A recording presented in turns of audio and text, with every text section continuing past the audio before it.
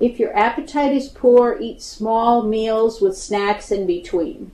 Some people get hungry, but they find that they fill up after a few bites. Eat things that you enjoy. Eat foods that taste good to you. Comfort foods.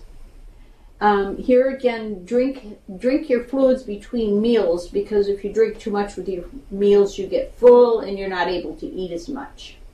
And sometimes, even though you're eating as much as you can, you're still losing weight, and then it's time to choose higher calorie foods or drink a nutrition shake. For example, instead of skim milk, switch to whole milk. Put more sugar on your cereal, more jelly on your toast, more butter on your vegetables, just for the extra calories.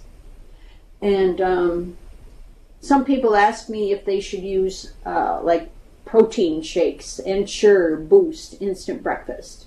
I usually recommend these for people who are not able to eat enough, not for people who have healthy appetites. So give those a try.